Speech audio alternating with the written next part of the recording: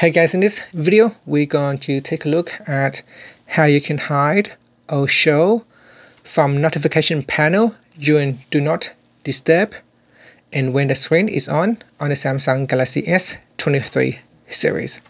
First, tap on the home button to go back to the home screen.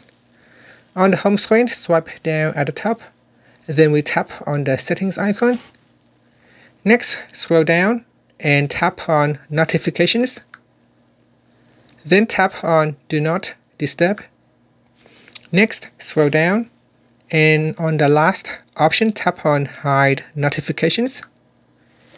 Next, tap on Hide from Notification Panel.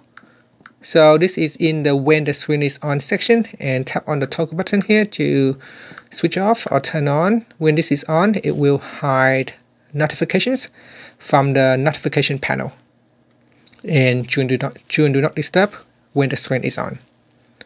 So a lot of the conditions here need to be met. So when the screen is on, then when during Do Not Disturb is on, and if you turn this on, this will hide notifications from the notification panel.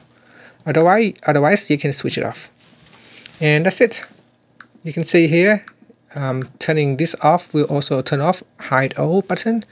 Turning this on will allow you to turn on Hide All. And that's it. Finally, you can tap on the home button to go back to the home screen.